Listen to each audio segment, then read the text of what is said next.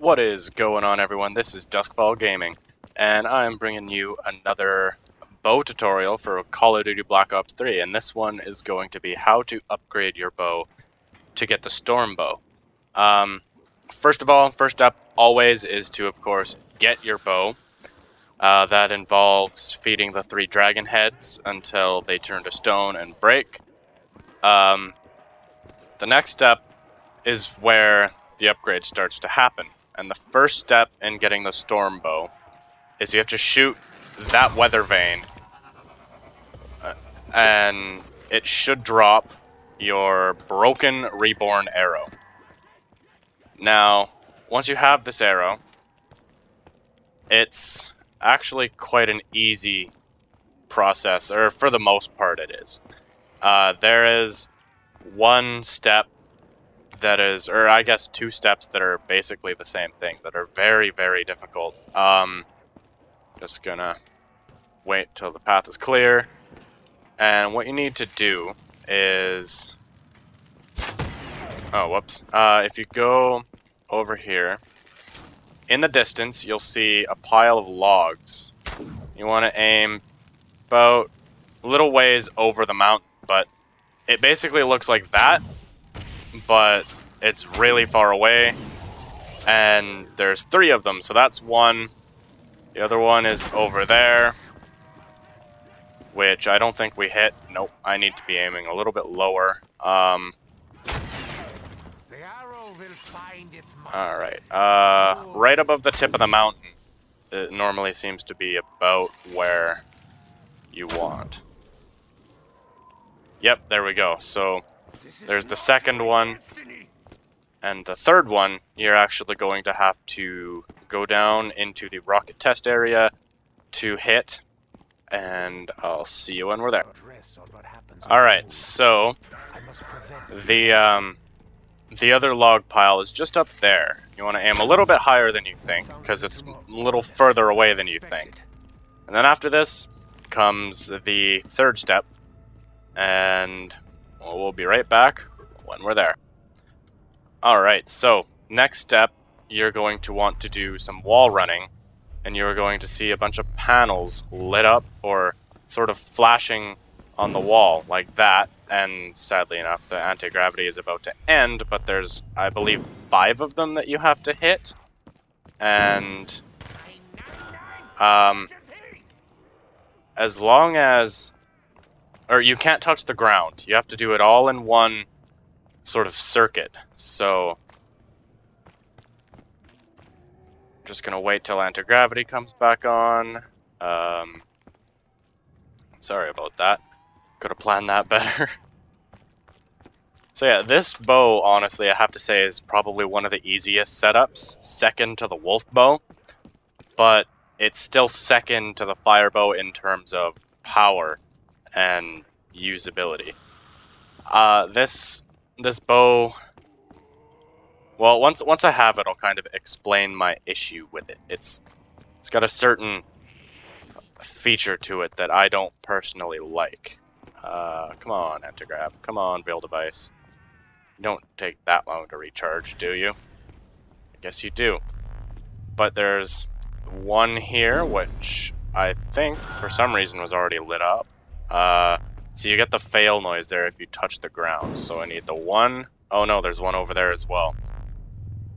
I always forget about that one. Then 2. And then 3. Come on, I hate the ceiling of this place too, while you're wall running. 4. So there's 5 of them that you need to hit. And then... No. And then...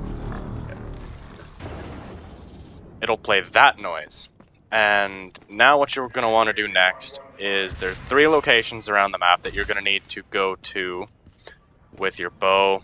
Or the kills don't have to be with the bow, but there's going to be 3 little pots around the map that look like this, and you're going to have to get 6 kills around the pot. Now it's going to act like the soul chest did on Origins in Black Ops 2. It's going to act like the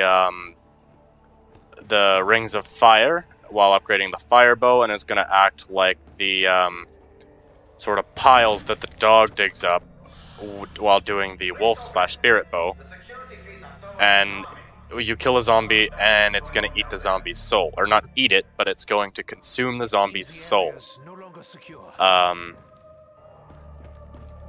So, yes, there's 3 of these. There's one here. There's one over there near the Wonder Fizz. Not on the, like, near the Death Ray, but down on the lower courtyard.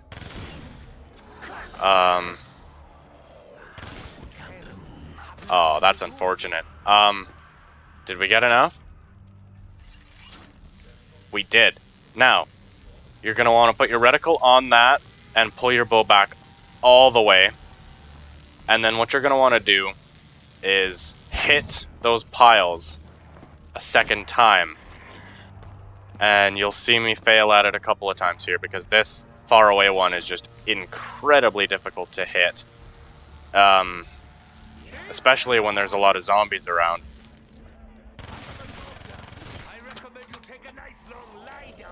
I'm gonna die. Oh, clutch. Unnecessary clutch for a tutorial video.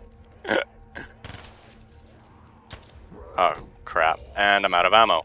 So anyway, if the zombies would just let me do this, you're going to want to hit those piles second time, and I think I'm going over. Yeah. I normally gauge it with the mountain, but the smoke sort of blocks out the mountain there, so it's difficult to see for this one. Just wait for the zombies to clear the path again. Like, Treyarch, why did you have to place it there? That's like the worst spot. I've downed so many times while doing this one. Right there. Let's hope. We hit it. There we go. You'll be able to tell because it's going to turn into like a storm thing with some lightning bolts swirling around it. And now your electric pot is going to not be sparking anymore. Now, the next one is over this way. Just down in this room right above double tap. Right there. Oh, that Wonder Phase isn't online. I'm quickly going to hop up here and turn on this launch pad that's over here, because the Wonder Fizz is incredibly convenient for doing this one. And I do recommend that you do the far one with the electric pot over there. It doesn't really matter which one you do with which pot, but the far one is much more time consuming to hit. It's much more difficult to hit, so you're going to want to do the closest pot with the furthest or the hardest pile. Because for this one, it's easy to just Wonder Fizz over there, or not Wonder Fizz, what am I saying? Wonder Sphere. It's easy to just Wonder Sphere over there and pop the arrow into the... Did it work? It worked. Just pop your arrow into the log pile over here, the easiest one to get. There you go. That's the second one done, and we'll come right back when we're at the third one.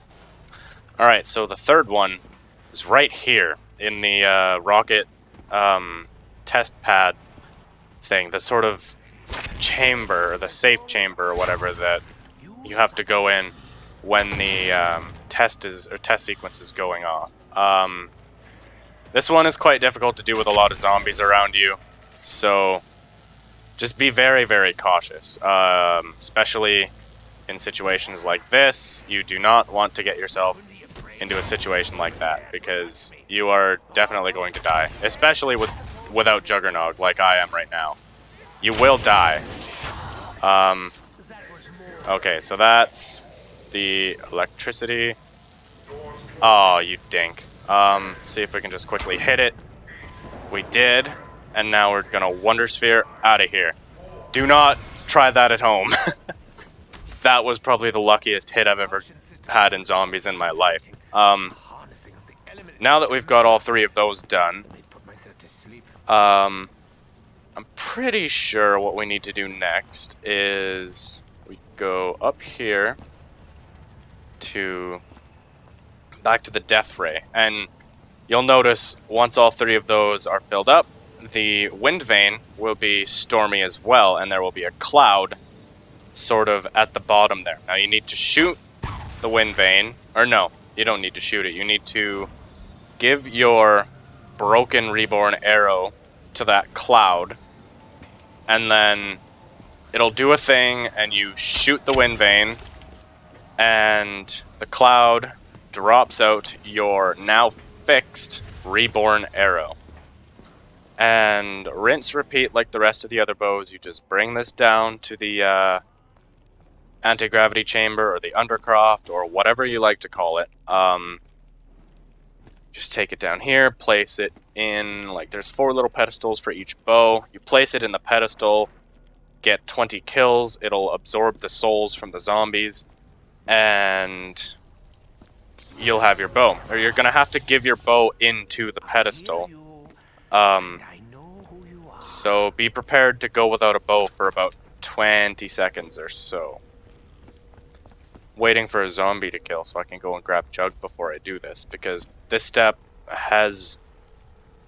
it's killed me before, and it's very, very annoying to get on the very last step and then to just be completely demolished because you're playing cautiously without Jug because you just want all the points to be able to get the bow as fast as you can. But believe me, that's not the way you want to play it when you're trying to get these bows. It is good to get them on the lowest round possible, because if you're doing the Easter egg, solo, I'm not sure if you have to do all 4 bows for solo, but it's nice to start the Easter egg on a really early round, because that wisp step can really screw you.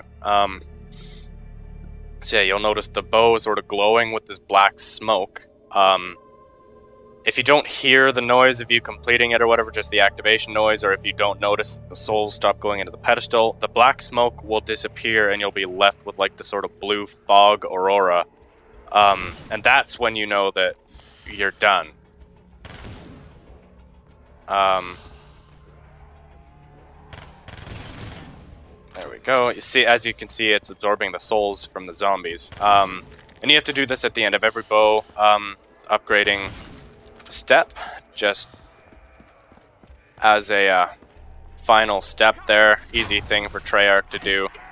These bows are almost upgraded like exactly the same as the stabs from Origins. So it's, yeah, just like a series of steps, and then you get a whole bunch of souls into the staff. And see, it'll have the activation music, or the activation sound, sort of, and oh, the black smoke doesn't go away. Never mind, I was lied to. As you can see, you're going to have to give your bow into the pedestal, but in the course of about 5 seconds, you have your storm bow. Now, the one issue that I have with the storm bow, while playing on high rounds, while trying to do the Easter egg and do the wisp step, and all of that other stuff, I'll demonstrate right here, which I love the fire bow for. The fire bow solves this problem so much. The zombies are not stopped instantly, which means for about 3 seconds, they're still hitboxes, which means you can't walk through them. If you are playing and you're going through a doorway, like right here or something, and all of a sudden there's some zombies coming down the stairs, and you shoot and you have your storm, you're gonna have to sit here for 3 seconds before you can run through the zombies, and that can be crucial, and that can be killing if there's a horde of zombies behind you. It could absolutely just demolish you and ruin your day. It has for me many, many times, which is why I recommend getting the firebow, because as soon as you draw all the way back and hit and get them in the little lava volcanoes, I've been saying it's the firebow, it's the magma bow, I'm sorry. As soon as you get them in those little magma rocks, they are out of hitboxes, you can walk through them, and there's no issue there. That bow, and the wolf bow is fairly good for getting zombies out of your way too. The wolf bow is basically a thunder gun. But the storm bow is the second strongest bow, in my opinion. It can get you I wouldn't say it goes weak until about round 27 or 8. Unlike the fire bow, which will go to around 30 plus, the wolf bow goes to about round 22 before it starts dropping off of its damage threshold, and the void bow, just don't bother with the void bow, but if I had to say when it dropped off, I would probably say around round 24 or 5. It's just the kills aren't instant, and for every time you charge it back, I'm pretty sure only 6 or so zombies are killed, because that bow has the skulls that come out and chomp up your zombies from you. And I'm quickly just going to end the round so I can show you how well it does against a panzer, which is crucial for the bows as well. The storm bow traps the panzer in its little storm thing, I'm pretty sure. Just as the fire bow traps him in the, oh, if I don't die, I'll show you what the panzer does. Or what it does to the panzer, sorry. It'll, just like the fire bow, it'll trap it in the, little magma volcanoes. Oh my god, I'm calling it the fire bow again. With the magma bow, it'll trap it in the big lava rock or whatever, and he won't be able to move. He'll sort of be stunned, and you'll be able to kill him pretty easily. But with the wolf bow, I haven't experienced that. Okay, so the storm does not stop the panzer either. But you can kill him in 3 headshots, which is similar to the fire bow. This bow is very similar to the fire bow. The only difference really is the aesthetics and the concept that it doesn't kill instantly, or it doesn't remove hitboxes instantly. So see, I hit that and I can still walk into the zombies. I can't get through until about 3 seconds later, whereas if I had the fire bow and I went like that, I would just be able to walk right through the zombies as soon as they're hit with the arrow. As long as they're in the volcano rock things. But this bow is very effective. I have to say it's more effective than the fire bow because it's a long-lasting sort of cyclone that you can train zombies through, whereas the fire bow, it's basically sort of like a wonder waff, or an old wonder waff, in the sense that you shoot a place on the ground and it spreads backwards in your horde of zombies in its radius. Anyway, that was the tutorial for the storm bow. I hope you enjoyed. I hope it was helpful. I hope you have a wonderful day. Like if you like the video, subscribe if you like me. This has been Duskfall Gaming, and I will see you in the next video.